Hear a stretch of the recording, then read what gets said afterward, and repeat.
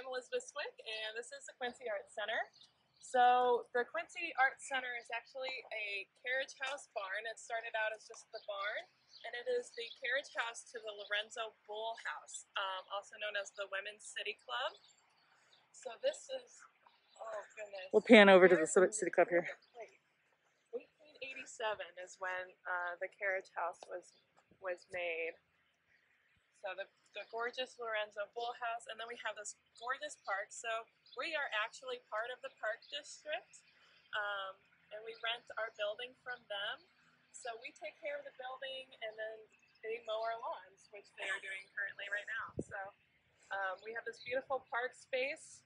People are welcome to come out here and take a picnic. It's a gorgeous part of Quincy, right in the historical district. So we love being here. We love being close to all of the history of Quincy. So yeah, we can take a look at the windmill. Oh, that was a perfect little squeak of that windmill or weather vane.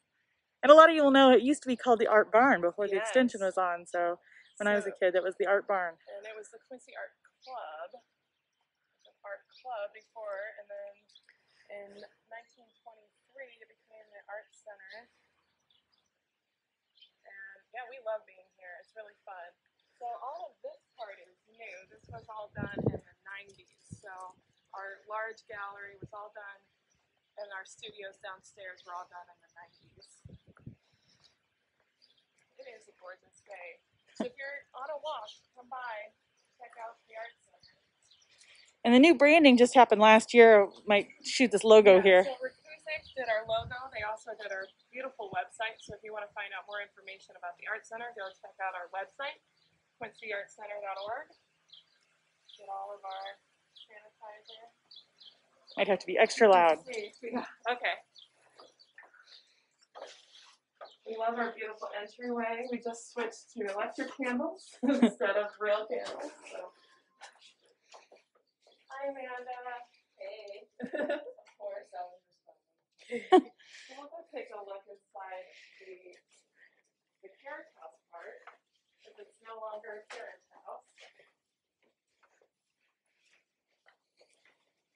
So we usually have artwork hanging up in here, but you guys get a little exclusive look at our wide open gallery space. So this is the Elizabeth and Sinnock Gallery. It's the smaller of our two galleries. But we still have access to the barn doors on nice days like today. Those can get opened up. As you've been here at Art Fest that we do in September, we usually have those open unless it's raining. And then people can come in and out and enjoy the whole space of the beautiful park and our beautiful galleries. We usually have a piano player playing during our openings, and it just makes a really nice space. It's nice to just come in here, listen to the music, and look at the art. Yeah, it's hard to believe that there used to be horses in here. I think that's one of the favorite parts of whenever we do kids tours, that once they find out that this used to hold horses, they just kind of go crazy. We've got our intern here. We got you on camera, so you have to say hi now. Say Erin. Erin's awesome. Every year we get, for the past couple of years, we've been getting grants from the Illinois Arts Council to take on high school workers. They usually come, and we get 2 of them that help out with education, and this year we got a 3rd one to help out with marketing. So it's been pretty fun. So this is our Jack Bogue conference room and library. So we've got a bunch of art books. You currently can't check them out, but once we get open to the public again, people are welcome to come here and take a look at our art books and learn some art history. I know we've had a couple of Boy Scout groups that have come here to just kind of look through our books and get like art history lessons going on. And then we have our Mark Chatterley pieces. It's a little out of sorts because we've been doing our online classes. Oh, Chatterley pieces. Let's hold on. Yeah. And our I remember these. Chatterley pieces. This was an artist that we had 2 years ago in September, and he made these sculptures at Art Fest. And then he left them to us, and we had the community come and just paint on them. So this is kind of a community collaborative piece that is exclusively here at the Art Center. I believe my 2-year-old made some orange up on the ear. Oh yeah, nice. So we haven't been able to do online classes or in-person classes, so we've switched to online classes. So what we do is we have a little Zoom meeting set up here. So our instructors teach here, and we have our students pop up, and then we have it to where we can share our screen. And then the students get to view exactly our workspace. So they get more of like an exclusive look at how we make our projects. I was a little nervous about teaching the online classes. I thought the kids were going to be all over the place. But honestly, I think that since I'm now a moving image on a computer screen, they pay more attention to me than in real life. So it's been really great. I did a clay class with K through 8th graders, and we did pinch pots. I had a student that had never worked with clay before, and he did amazing. For online classes, I had the most wonderful students there. But we create kits for them here at the Art Center. So their kits had balls of clay for each day. They had their tools, their mats, everything that they needed to create along with me. We put those in those kits. We gave them thank you cards for thanking them for signing up for our classes and to remind them of our day. That one's for you guys. So right now we've got a clay class or a chalk pastel class going on. We've got a printmaking class going on. That was a print that they did last week. Very excited to see what they do this week because they've got their kits were so much going on. I wanted to take that class with all the things that they were putting in those kits. You'll like if you sign up for the class and you get these kits, you'll start seeing all these projects and you start thinking like, wow, they thought of everything, and they did. Like our teachers like really sat down and planned every lesson so that way we could make sure that everybody got the proper tools and materials to make good art at home. So that's kind of our online classes. We've got new classes coming out for July. Those will be on our website later on this week. And then these are some of our 64 Faces of Students. So it was inspired by our Smithsonian exhibit that we had, 100 Faces of War. And these are done by our after-school art kids. So some of them are slowly starting to come down. And we'll get in touch with those students so that way they can pick up their artwork. But they did a little portrait of themselves and then did a thank you note to our veterans, and just very lovely. Okay. All right. So we're transitioning now from the barn part to the newer section. So whenever you come into the Art Center, once we get open again, this is our lobby area, and then Amanda can help you with anything that you need, any questions.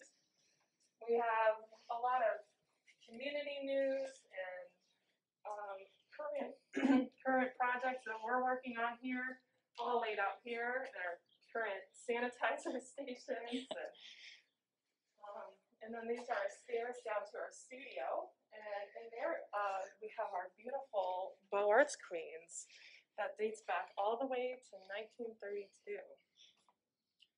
So this is our largest fundraiser that the Art Center has, and these amazing young women go around town raising money for us so that way we continue our programs and services all around the community.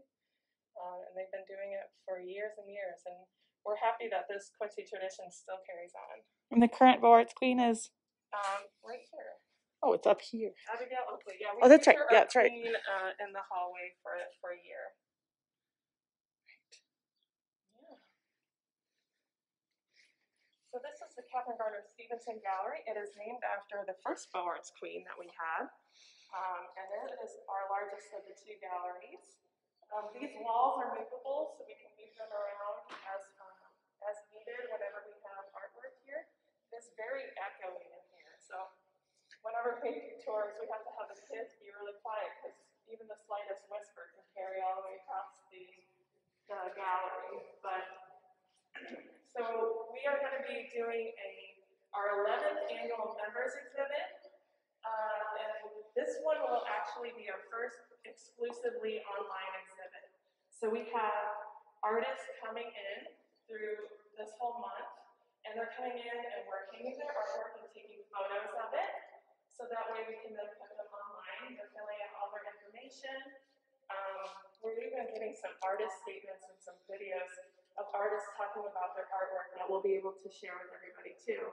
So it'll be fun to still give that service to our members, and then everybody can see our talented members and the artwork that they make on their own. Any medium, any age, if you're a member of the Art Center, you can be in this show. So you can find out all the information for that exhibit on our website, quincyartcenter.org. You go under exhibits, it's under upcoming exhibits, and we have a full prospectus and an entry form on there. And if you're not a member of the Art Center, you can become a member and then sign up to be in the exhibit right away. So yeah, it's open to anybody, really, as long as you're a member. So great. Yeah. Any questions in the comments there? Anybody have a question for Elizabeth? Kind of rushed through it. I've been practicing my tours, so. The welcome desk here is taking all of the precautions. When we find out more information, maybe it's worth repeating that. When we find out more information about in-person classes, we'll have all of that out on the website as well.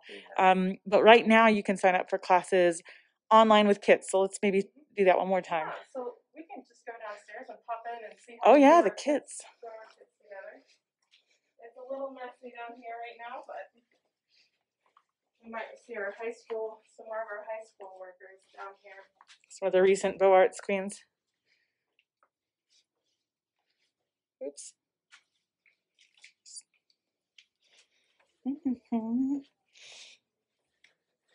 This is for Paint Your Own Pottery. Family days are not going right now, but when they start back up, we'll have Paint Your Own Pottery again.